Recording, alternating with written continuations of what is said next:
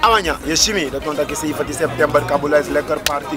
Awanya is even diep op party. Let op, 1 uur 's middags tot 1 uur in de ochtend. Dus naar Bakana, vanaf Bakana tot in de avond. Let wel, help mama met alles bezig met je vader. Hij heeft dat zeker in de tot 6 uur 50 SRD, na 6 2,50. Ik bedoel van Biggie Dalla. Half 7 tot 7 uur. Nou, je dat niet Awanya play. Als je ready bent mag je komen. Binnen is binnen, eenmaal binnen. Tegen je zien, ik Guadoro, Seymoro. Awanya zegt is dat je billen mensen dat zijn about Kabula no sabi. So groot moest voor die napak dat mensen 17 september alles mee gericht in Senaida. Kabula is lekker. Tenanga 6 euro een kaart kost 50 SRD.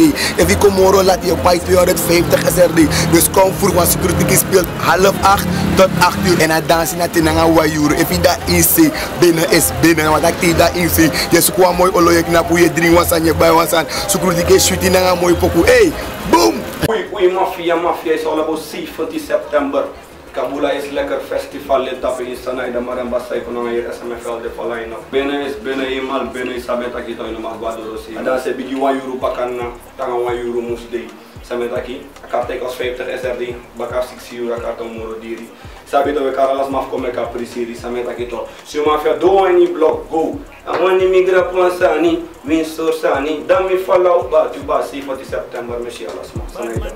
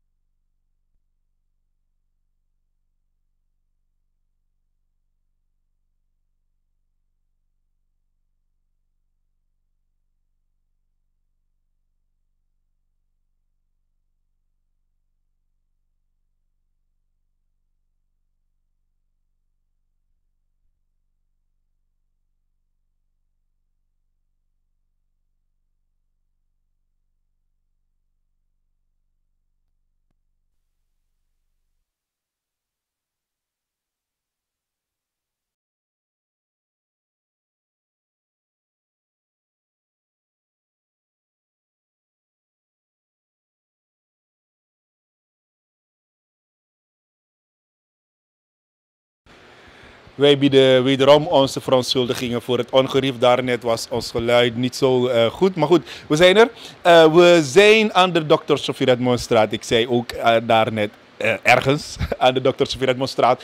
En we gaan dus aan praten over de komst van premier Rutte naar Suriname. Hij is de premier van Nederland.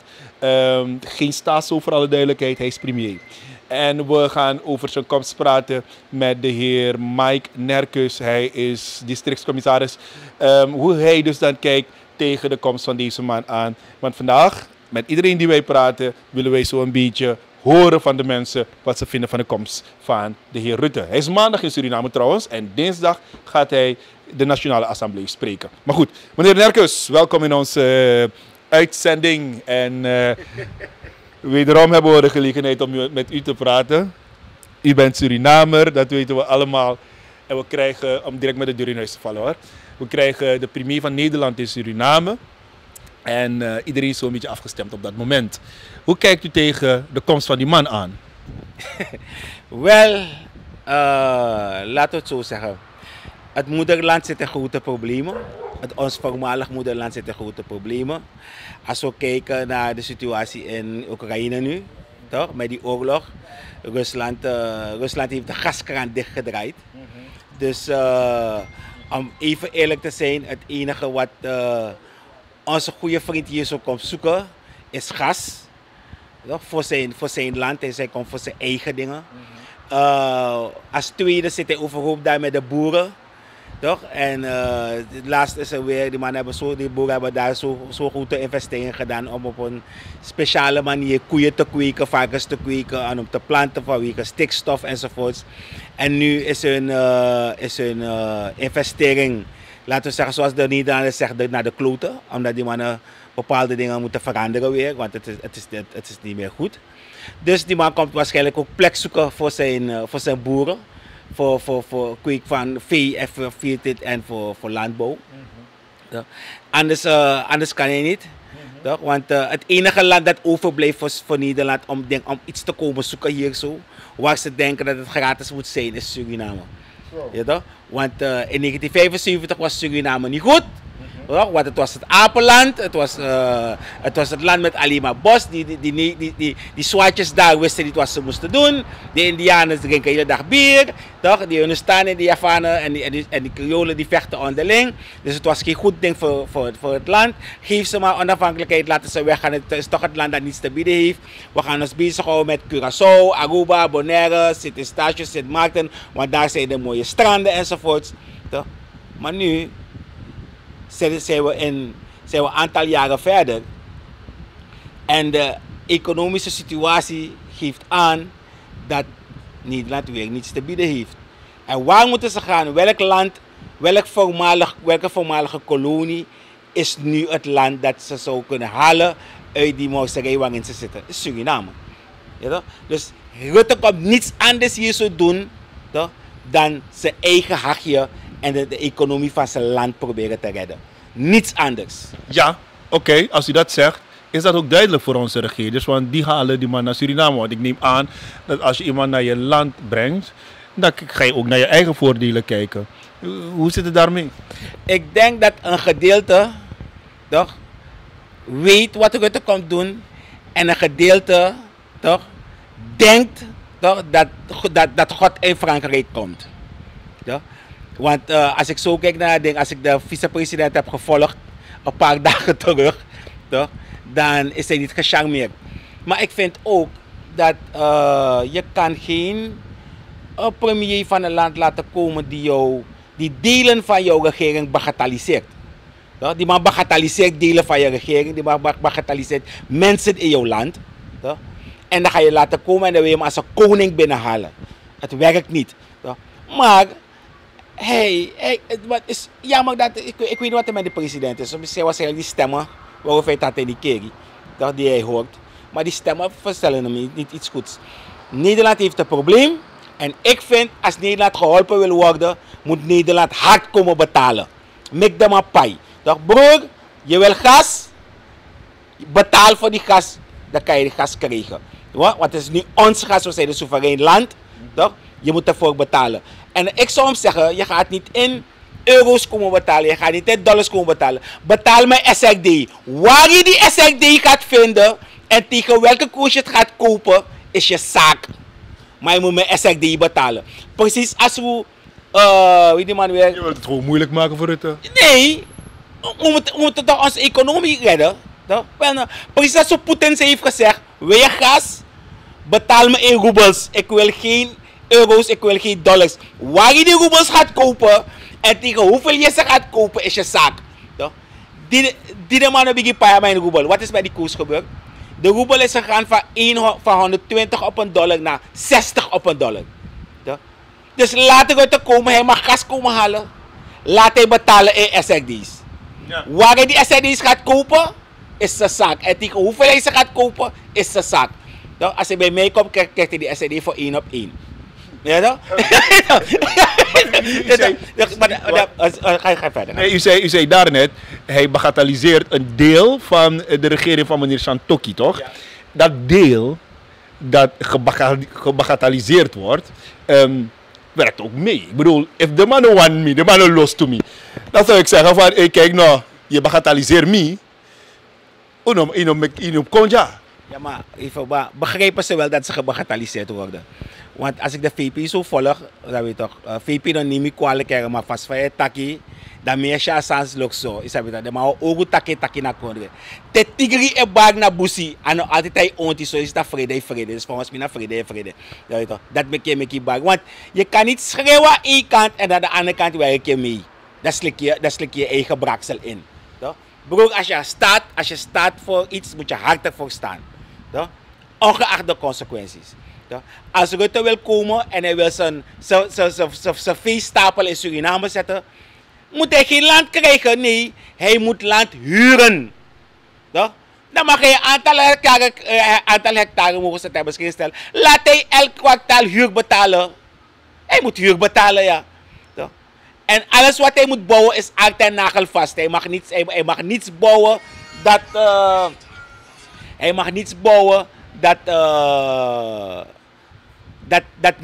dat weggehaald kan worden. Nee, altijd nagelvast.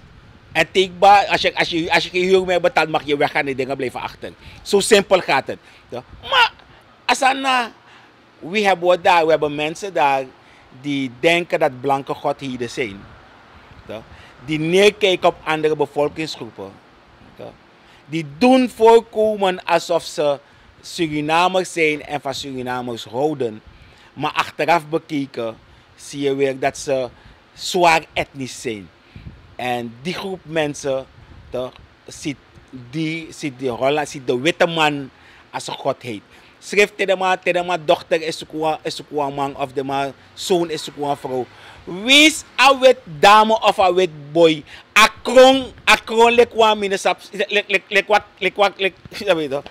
toch hij is blank of ze is blank dus ze is mooi.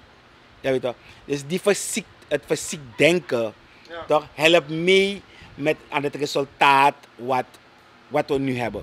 Ja, maar heeft het niet te maken met de historische band die wij hebben met Nederland? Want daarop wordt er vaak gewezen van, dat is maar wat toch wat man.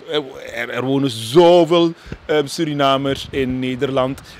Die mensen spraken ook over diaspora, mensen die willen komen investeren hier. Het is goed om goede banden te hebben met die mensen en ook met de president. Maar als je diaspora moet niet toch, dan moet je alle de drugs maar panja. Maar die god voor de massa we ook naar Peking, naar de stad de Mailusu. Kijk, ik vind het niet erg dat de heleboel Surinamers daar zijn gegaan. Toch? En ik vind het ook niet erg dat 3/4 vast in de WW is. Ja, weet je. Ze moeten terugnemen wat ze hebben gestolen van onze voorouders. Ja, weet je. Dus als je niet wil, dan take de money in Spamilo Beng. Take de en take morgen. Toch? En als ze de Nederlandse overheid oplichten en ze komen in Suriname, dat is geen probleem. Laten ze de Nederlandse overheid oplichten. Ze moeten Suriname niet oplichten. Ja. Weet je? Maar er is een band tussen Suriname en Nederland. En die band is slavenmeester en slaaf. Dat is de band. We moeten niet vergeten dat deze mensen onze voorouders hebben vernietigd. Toch? En tot slaaf hebben gemaakt. En als slaaf hebben gebruikt. En de mensen nog steeds en ons nog steeds zien als minderwaardig. En zolang dat zo is, toch, moeten wij als Surinamers ons anders opstellen. Toch. En die mannen hebben ons ook verdeeld. Toch. Ik weet niet als je het door hebt. Kijk naar de verdeling in het land. Je kan gebieden oproepen en je weet precies welke bevolkingsgroep daar woont. Ja, toch? We zijn verdeeld in groepen toch? Tegen komen wij nog piscine naar Japanese. Dat ben naar Hindustani. Wanika dat ben naar Japanese, dat ben naar Hindustani. Dat ben, if ik op Chisa mogen varen, dat ben naar Buskondre, dat ben naar Ingi. Dat ja zo teken foto, die zijn naar Kriero, dat zijn naar Yara, dat zijn naar Tegwa Saramaka, dat zijn naar Japanese, dat zijn naar Hindustani. Nikeri, Corona, dat zo blakken. Die mannen hebben verdeel en heers toegepast. En dat is onze erfenis dat we hebben. Van de kolonisator. En zolang wij als Surinamers niet bij elkaar kunnen komen en kunnen zeggen, luister nou, wij moeten als één optreden, dan gaat het niet werken. En zolang je grappenmakers hebt die ons een plaatje voorhouden alsof zij ons tot één willen maken en uiteindelijk toch nog etnisch bezig zijn, dan gaat het land niet vooruit komen. Ja. Mensen zitten op zeg maar op een paar punten. Hè. Ik heb de ex-president gesproken vanochtend. En het gaat meer om die 19,5 miljoen euro die vastzit in Nederland. Die zaak hebben we gewonnen, maar toch amoni no man, lolo ete. Weet je, en de ex-president vraagt zich af, hoe laat je zo iemand gewoon komen terwijl er zoveel geld daar is? Verpleegkundigen no makis money en dit omdat una money genoeg voor zit als zorg. En die man komt gewoon een mooi verhaal hier te vertellen. Dus dat bedoel ik toch. Maar laten we even terug. 19,5 miljoen. De zaak is gewonnen. Van Trek heeft toen ervoor gezorgd dat de zaak is gewonnen. Toch? Maar die mannen geven dat geld gewoon niet. Ja. En we hebben een president hier zo. Die blij is dat de witte man komt. Want hij uiteindelijk daar in kleuren kring. In kleuren open voor ons in. Toch? Dus daar is hij God in Frankrijk komt. Nee, je moet die man zeggen broer. Bij mij money daar. Ja, toch? Want mijn rechtszaak, dus maak het geld over voor mijn mensen. Het is ons geld. Toch? Maar nee, je gaat slijmen, dat is niet te vragen, ga je me komen zeggen.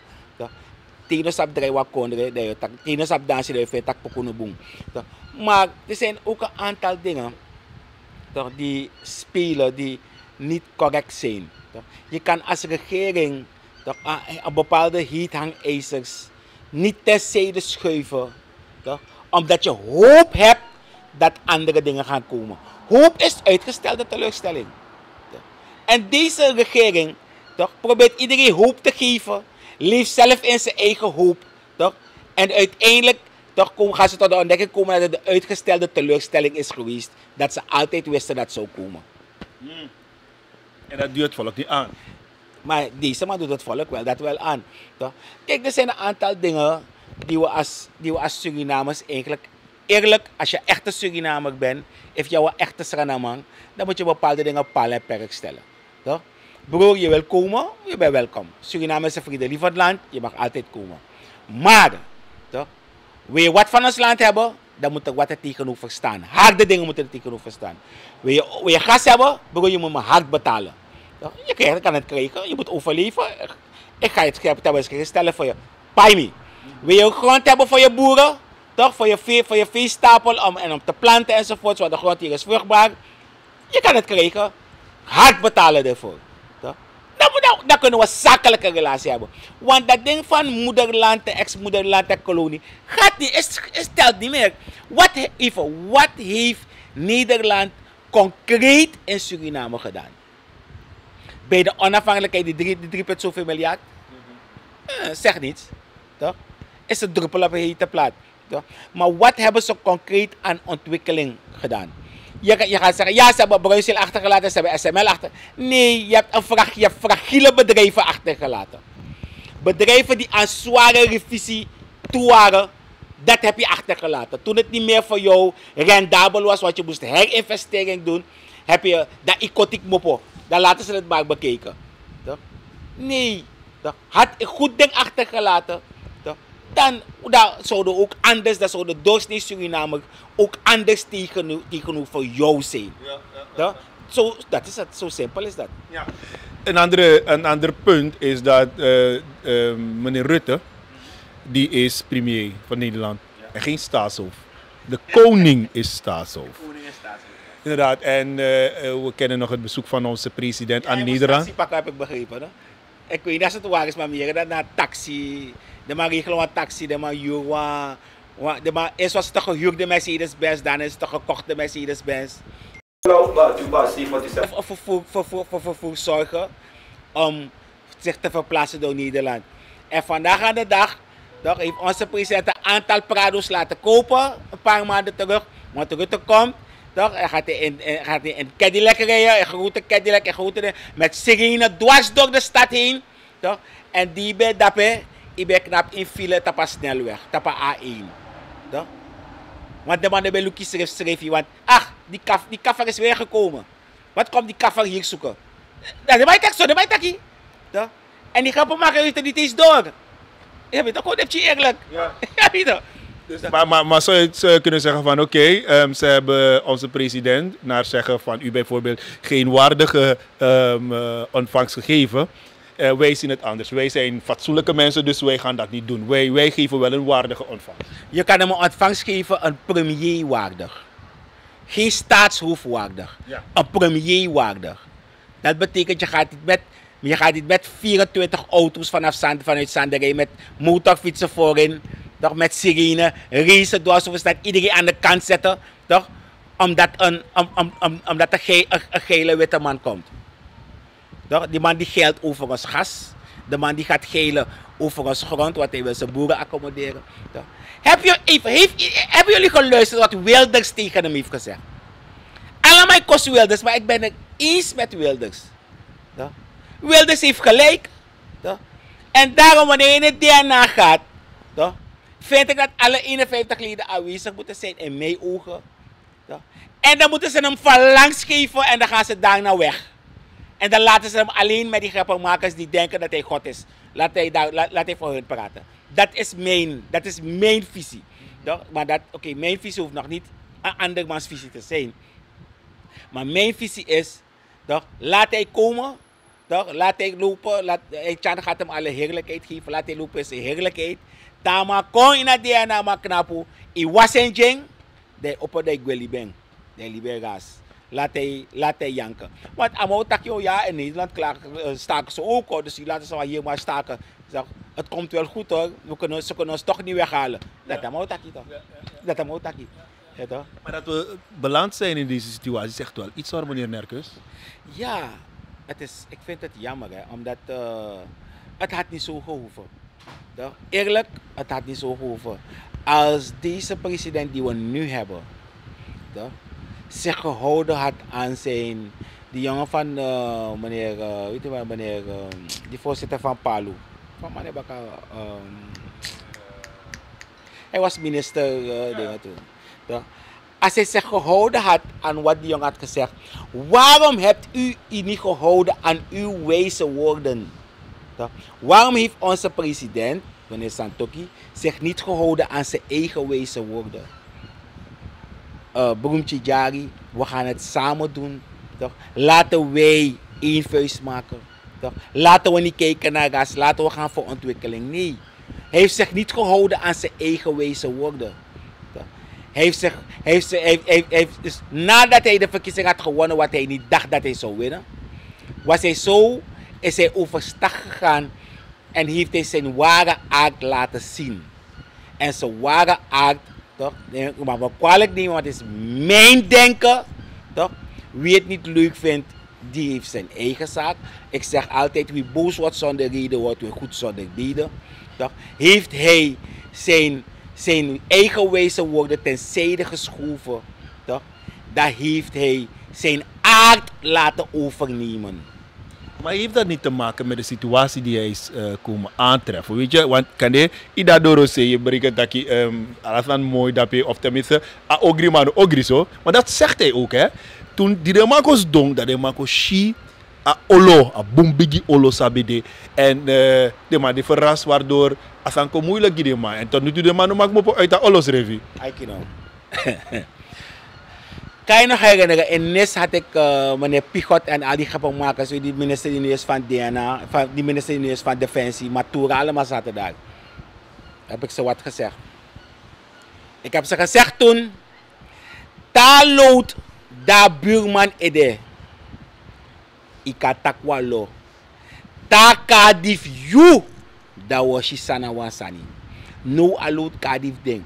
Als zij zich hadden gehouden aan hun woord, samenwerken, we gaan het samen doen, en niet zo rancuneus en racistisch waren, dan zou het probleem niet zo zijn vandaag. Deze regering heeft het land naar de bliksem geholpen. Binnen 2 jaar. Is sneller gegaan dan wij de bos toen en dan finishen toen met zijn SAP 1 en SAP 2. Binnen 2 jaar heeft deze man het land naar de bliksem geholpen. En moet een keer gezegd worden, als hij boos wordt, dan mag hij boos worden. Hij moet niet de held komen spelen, iedere keer. En dat doe je niets. Want dat gebeurt altijd, held spelen. We gaan dit doen, we gaan dat doen. Dit is er. Praten met stemkleur en stemverandering om nadruk te leggen. Nee, die comedie werkte toen je inspecteur was van politie wanneer je met de verdachte sprak. Nu ben je president, je praat met de bevolking, je moet anders praten. En je moet ook anders doen, je moet ook anders opstellen. Als hij, ik kan me nog herinneren bij mijn overdracht toch. If mino betek bolas dong, leg hem wat tussen uit. Nee, amande gaat sap alasanik ba. Je fysiotherapeut nooit in ons dooi naar bestuurlijke, nooit in ons door laten, niks in ons sabi. Lekkie kon nee, je moet de tekenen laten tekenen overdracht. Weet je, man, nee, zit, laat me je bepaalde dingen uitleggen. Zit hier, laat me je bepaalde dingen uitleggen. En zolang je niet zit, draag ik niet voor je over. Zit. Nee, het moet gezegd worden. Ik heb de hele entourage buiten gelaten. Dat mama's doen dat we afjugen even, leggen me bepaalde uit van maar sabi. Wat hij ermee gedaan heeft, weet ik niet. Maar als je dat niet hebt en je denkt dat je de wijsheid en pacht hebt, je dacht panja. En dat heeft zeggen de mensen, je no kan yagi allemaal sayu abi, allemaal sayu. Wat die regering bouwt zo. Toen ze aantrad in 2010, hebben ze iedereen in 1 keer weggejaagd. Nee, andere DC's zijn een jaar lang blijven zitten. voordat de overdracht heeft plaatsgevonden naar andere DC's. Andere directeuren hebben 1,5 jaar gezeten op departementen voordat er verandering, voordat de andere directeur heeft plaatsgenomen.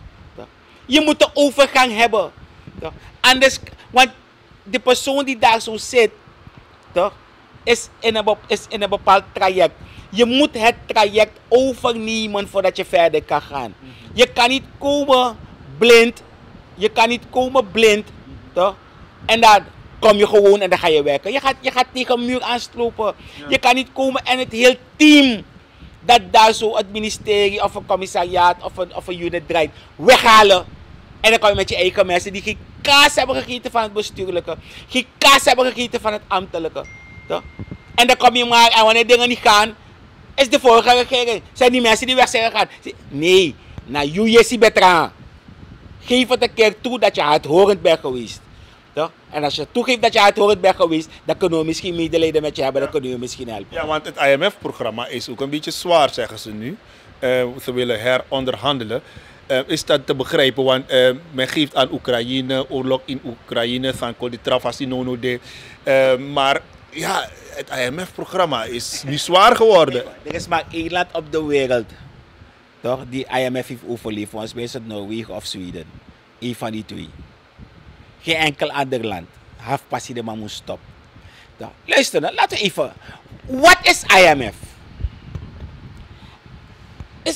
Ik weet niet, als men een beetje breed kan denken hoor. Het zijn diezelfde Europese landen die de kolonisator waren. Toch? En hun koloniën toch, fragiel hebben achtergelaten. En die koloniën hadden hulp nodig. Dat de matak no, uno kagi de mamo niet meer. Dus de mo kona uno, want ze zijn slaven, de mo kosuku retributie. Laten we iets oprichten, laten ze daar gaan. En al het geld dat ze ons moeten geven, hoeven ze ons niet te geven, laten ze aan die instantie geven. En zo met behulp van IMF, toch, domineren ze de derde wereldlanden. Toch?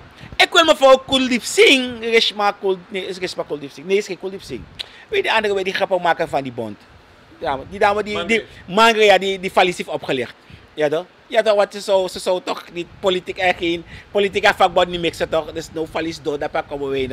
En lukufa, en baba. Ja weet je, en lukufa Mangria met een hap. Ja weet je, ik ben benieuwd als hij nog kan leven met die druk. Ja weet je. Maar het was een andere soortige IMF toch? Bij de IMF verboden ze bij me geboren. Want de andere soortige IMF is chigis, maar ja zo. IMF gaat niet werken. IMF gaat niet werken. Punt 1, we hebben te weinig mensen in het land. Toch? Er wordt niet geïnvesteerd in de productie van het land. Alle productiebedrijven worden zoveel mogelijk kapot gemaakt. Elk bedrijf dat inkomsten kan vergaren, wordt zoveel mogelijk kapot gemaakt. Toch? En je zet geen nieuwe bij. Toch? Dan waar haal je die inkomsten vandaan? Wat het IMF-programma is, je moet de bevolking verarmen, zodat, kortweg gezegd, je verarmt de bevolking, zodat de koopkracht minder wordt, zodat men minder gaat kopen, zodat je minder valuta nodig hebt om dingen te importeren. Dat is het IMF-programma. En wanneer je ziet dat de bevolking nog niet arm genoeg is, dan ga je je koers weer devalueren, om de bevolking nog armer te maken, zodat ze minder gaan kopen, weer minder gaan kopen, nog minder gaan kopen, waardoor je nog minder valuta nodig hebt om te kunnen importeren. Wij hebben importeconomie en we moeten dat omzetten naar een exporteconomie. Toch? Kijk, dus maar dit hele ding, kan het helemaal takken zijn, waarover praat je? Dit is de Great Reset. Wat in Nederland gebeurt, is Great Reset. Wat overal gebeurt, is Great Reset. Je moet de economie van een land kapot maken, waardoor de bevolking afhankelijk wordt. En dan neem je alles van de bevolking af. Toch? Weet je wat de nieuwe slogan is? Ga kijken in de wereld. Toch? I have nothing and I'm happy. Dat probeert men nu. En over een paar weken, over een paar maanden gaan jullie dat ook zien. De mensen die me niet willen geloven, wat ze gaan vinden, die Nerkust zegt wel nonsens. Toch? Je gaat zien wat nu door de wereld loopt. Toch? Beginnen te volgen. Men gaat beginnen te zeggen, ik heb niets en ik ben blij. I have nothing and I'm happy. Toch? Daar wil men de bevolking naartoe. Men wil alles van die bevolking weghalen. En ze arm maken. En dan geven zij jou. En wanneer je niet wil doen wat ze willen. Toch? Dan halen ze het van je weg. Dan pinaag je dus uiteindelijk alleen uit onder druk. Dan ga je doen wat ze willen. En dat programma voert men ook hier uit in Suriname. Laat de president komen ontkennen als hij wil. Dan ga ik met hem in debat. En dan ga ik hem aantonen dat hij het doet. Mensen moeten niet... Alles bij Luku wereld sani. Ja, weet je, gewoon tap sani. Maar laat me gaan kijken. Het is systematisch. In Europa zelf. Jij hebt... Kijk, Rutte. Je hebt melkvee, je hebt dit, je hebt dat, je hebt dat. Boeren allemaal. Ze moeten allemaal stoppen met productie. Dat van je ook je bevolking nyang. Nee, dan gaan ze eten kopen en dan gaan ze het verdelen voor je en dan gaan zij bepalen wat je mag eten, wanneer je mag eten en hoe je verder moet gaan. Dat gebeurt nu en onze president voert dat programma ook uit. En ik Nerkust heb het gezegd omdat het zo is. Ja. En wie wil mag met in discussie gaan, ik daag je uit. Ja. Terwijl je dat aangeeft, wordt het IMF-programma toch wel een beetje... Ja, het wordt uitgevoerd, ja, want we zien bepaalde maatregelen. En ze geven ook aan dat ze maatregelen hebben getroffen. Denk maar aan de koers. De koers moet losgelaten worden. Dat ga ik je uitleggen. Hoe komt het dat die koers de lucht in is gegaan? Ja? Kun je je nog herinneren, die zogenaamde termijndeposito voor de banken? Ja? Luister nou, sinds wanneer als een bank geld zet, termijndeposito, 1 week 69% rente op het geld. 1 maand 78% rente op het geld. 3 maanden 89% rente op het geld. Ja? Kan je me niet komen zeggen, je hebt 1,4 miljard afgeroond. Want over 3 maanden is die 1,4 miljard terug met 89% erop. Toch? Is bijna 2 maal. Toch? Heb je aan Surinaams geld gecreëerd. Toch? Wat denk je dat men gaat doen? Men gaat valuta kopen. Ja. Toch? En dan gaat de vraag hoog worden. Dan gaat de koers klimmen. Ja. Toch? Waarom is net als wat we toen alle banken in de wereld overhoop waren gegaan. Toen Nick Leeson bij de Bergsbank die oplichting had gepleegd. Wat heeft men gedaan? In plaats dat men de bevolking die leningen had bij de bank is tegemoet gekomen, heeft men die banken geld gegeven. En nadat men die banken geld heeft gegeven, hebben die directeuren enzovoort, die mannen zichzelf beloond met hoge commissies. Ja. En hetzelfde hebben we hier. Ja. In plaats je het zegt tegen de bevolking, we willen 1,zoveel miljard afromen. Ja, of we willen 3 miljard afromen. Mensen, jullie mogen vanaf 1000 SRD bij de centrale bank gaan zetten voor een jaar. Toch 1000, 10.000, 20.000. Toch? Zet het voor een jaar, je krijgt 60% rente op het geld. Of je krijgt 70%, of je krijgt 80% rente op het geld. Zet het voor een jaar. Of zet het voor 3 jaar, je krijgt 80% rente per jaar. Of je krijgt 60% rente per jaar. Geef het aan de bevolking. Geef het aan de bevolking. Zeg aan die mensen, ga naar de bank. Neem een PL voor een jaar. Toch? Als je salaris het toelaat, neem het maximale.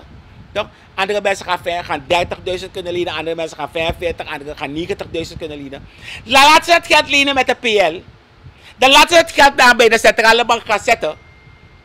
Toch? Termijndeposito voor 3 jaar, voor 70% rente, voor 80% rente per jaar. Dan laat hij in die 3 jaar die PL aflossen bij de bank. Toch? Maar dan mag rente en wakadappen. Ja. Dat heb je afgeroomd. Dat heb je de bevolking geholpen. En dan gaat die koers niet stijgen. Want Amalena money, dus Ama opaya, dus hij gaat minder kopen. Toch? En Ama pota money naar jou, dus je room money af je koers erop.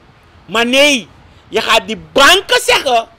Die banken waarbij je jogos kwa lenen meneer Harderwijk. Na ome procent rente in pai. Tegen te kwa hypotheek na ome procent rente in pai. Toch? Dat je make the bangi, take the small money. Dus masa ab money tapa bangi, take the small money. Daar bangi, dat mo pota money na centrale bank. Dat mo kies 89% gidrimu. Toch? 86% was het volgens mij. 86% gidrimung. If de ma potengi wamu na 79%. If de ma potengi one wiki na 68%. Dat je moet dan bangi met money.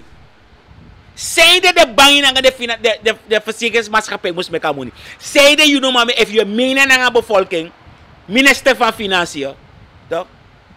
If je menen na bevolking, say de you make de libisma van kondre met money. Toch? Say de you make de bangi na de verzekeringsmaatschappij waar jij ook assureert, ja, toch? Deel van bent, toch? Make money. Make a bevolking met money no. Toch? Daar look if a koers krijgen of a koers nog krijgen. Toch? Maar if je potentie de bangi, is een groepje mensen maken. Een groepje mensen maak je tot miljonair, miljardair. Toch? En die groep mensen, jong, haak de week, jong, misdoen, dat wil ik dit toch, ja, maar, fuck, ja, money.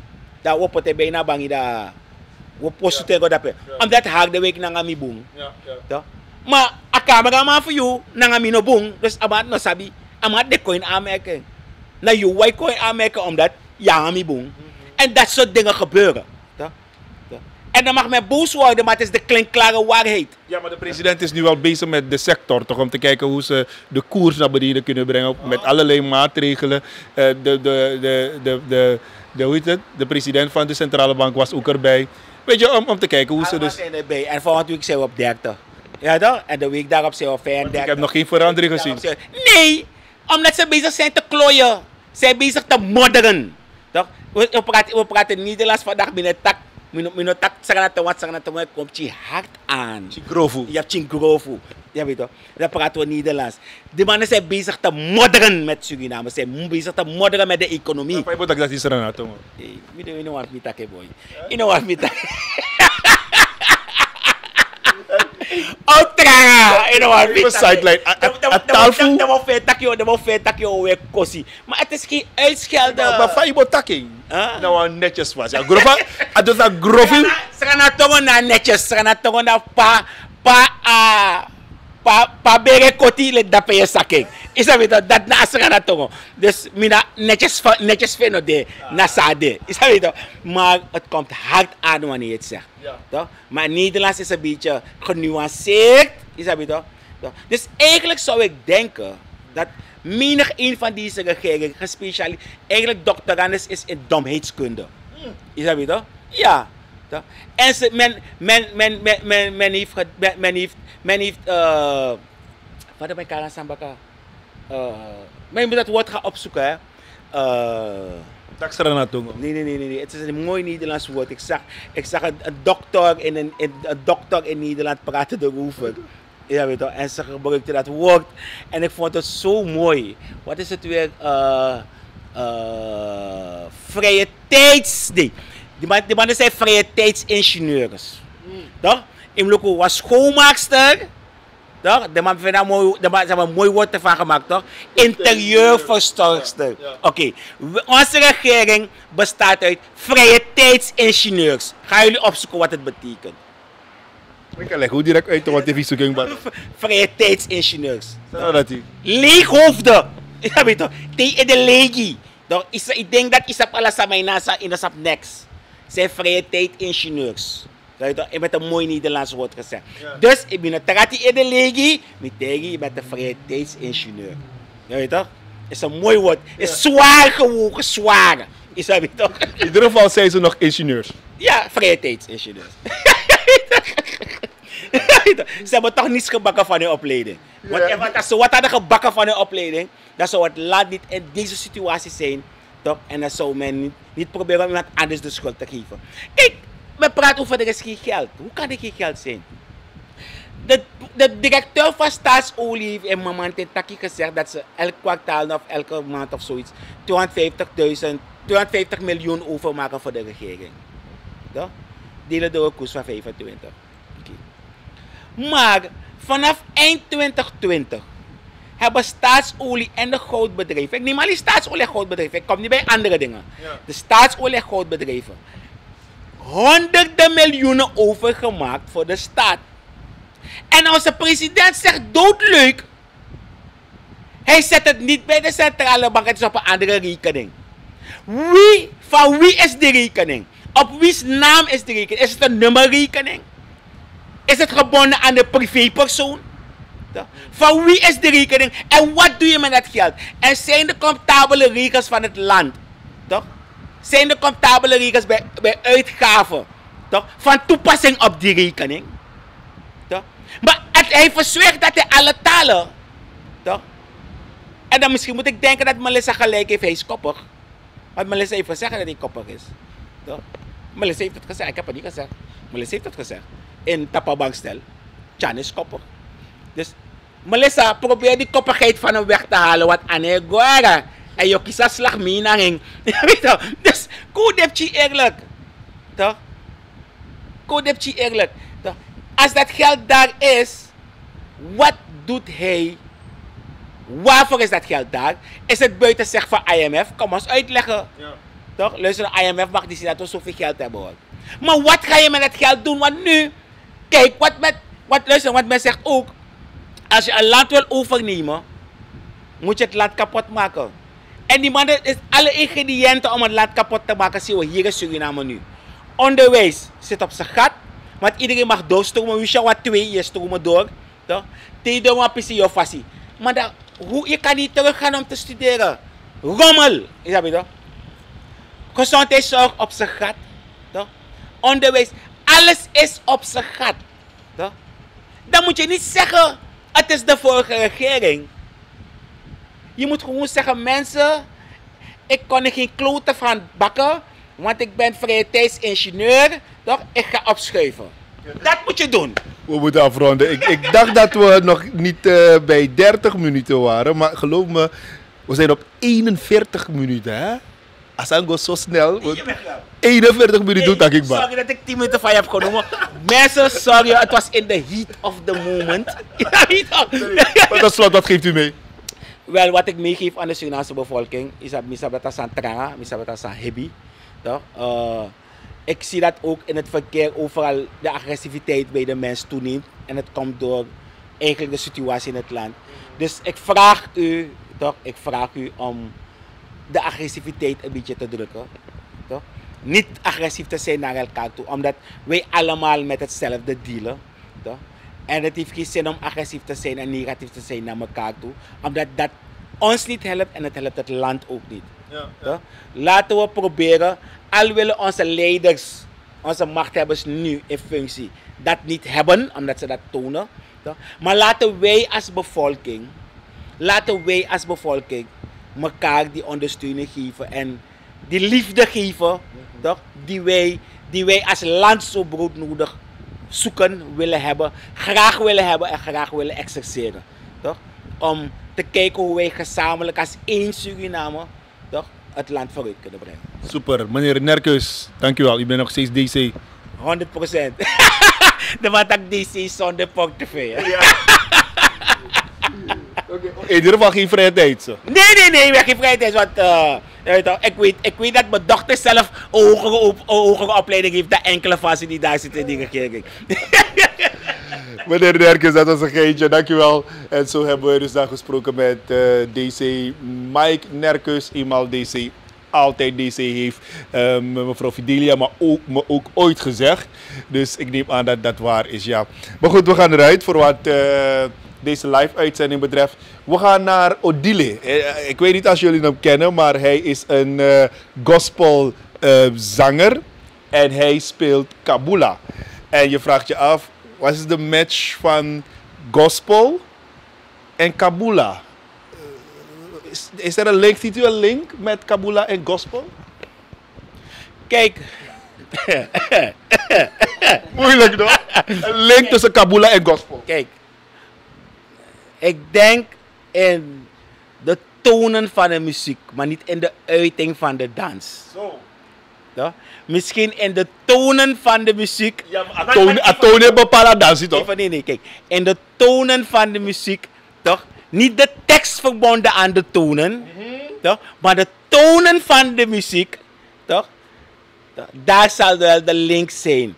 Toch? Oh, ja. Toch? Ja. Maar niet in de tekst van de muziek en niet in de dans van de muziek. Nee, maar de toon bepaalt zo een beetje de dans. Ja, maar ik ga naar zoals men zegt, de kloppaantjes kijken. Het is van de Maidansi. Het is het poco de Maidansi. Ja? Maar het is de toon. Het is de toon. De woorden die je bijzet aan de toon, die geven de draai aan naar de dans. Dus men zou gewoon lekker een gospel Kabula song kunnen hebben. Dat zou kunnen. Een gospel Kabula. Maar de dans zou dan in een andere trant gezet moeten worden. Maar bij muziek is er altijd één rode draad. En dat is rust voor de ziel en geest. Omdat heel vroeger geluid maakte dat mensen heel veel dingen konden doen met hun lichaam, in het leven. En dingen konden verplaatsen en dingen konden doen. Toch? Telepathie en al dat soort dingen. Dat ging allemaal met geluid. Toch? Zelfs de mensen die mediteren, heb je meditatiegeluid. Dus geluid op zich is geen probleem. De toon op zich is geen probleem. Het zijn de woorden en de uiting daarvan die een verandering geven eraan. Super hoor. Hele mooie uitleg. Ik denk dat als Odile nu kijkt, dat hij dit kan meenemen in zijn uitleg straks. Maar we praten met hem, want men heeft heel veel kritiek op zijn band. Zijn band speelt gospel, Kabula. En mensen binnen het christendom zijn het niet eens met die stijl binnen de gospel. Maar goed, later praten wij uitgebreid met Odile over Kabula gospel. Een hele mooie middag verder. Over een half uurtje of 20 minuten praten wij met Odile. Blijft u kijken.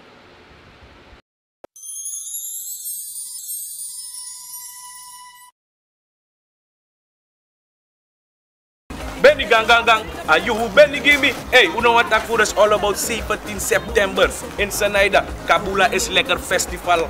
Hey mensen, als je nou begint vanaf 1 uur bakken naar tanga 1 uur niet. Een kaartje kost 50 SRD tot 6 uur. Na 6 uur 250 als je binnen bent. Ga je niet meer naar buiten, wat je daar door. Hey, komen jullie masala als je nou niet man. Siki big zijn je pesi rowi en die sulketje. Bam, komen jullie maar.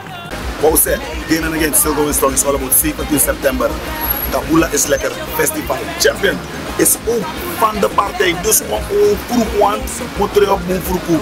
Zeg ik, van 1 tot 6, 50 SRD kasta. Later na 6 uur is het 250 SRD. We starten van 1 uur 's middags en tot en met 1 uur in de ochtend. Dus binnen is binnen. Kom niet laat. Zie je in de morgen bent. We terug op mooi vroeg en een vroeg ook toe. Yes man, 17 september, Sanaida is a bit of Kabula is lekker, is a bit of Jackson Blade ook de van line-up. En a dansie een beetje wajuru, dan a 60 euro 50 SRD, baka dat al moro diri. Is a bit of binnen blijft binnen.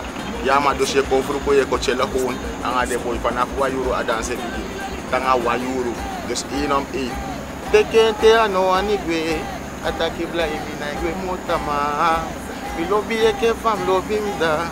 Ija ki lekker bishu bada.